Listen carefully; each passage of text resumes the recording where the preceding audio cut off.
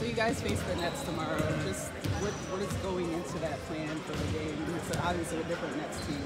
Yeah, they got a lot of guys that can create shots. Protecting them out of the corners, making sure we contain the shots, drives, and all that. But nothing much more than what we did yesterday. Just come out ready to play, come out play hard, all 48.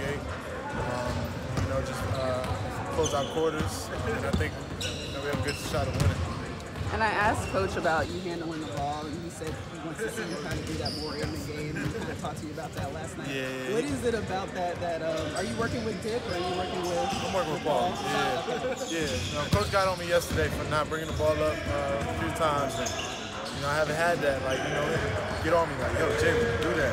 So it was cool, and kind of motivated me. So it was cool. Coach was giving good feedback to me, communicating with me throughout the game.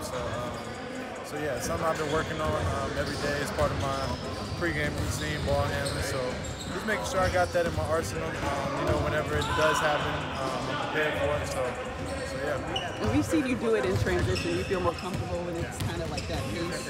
Yeah. That's when I feel like I'm at my best, just getting out and running. I love to run, so transition. I feel like I can make an impact, especially with that ball.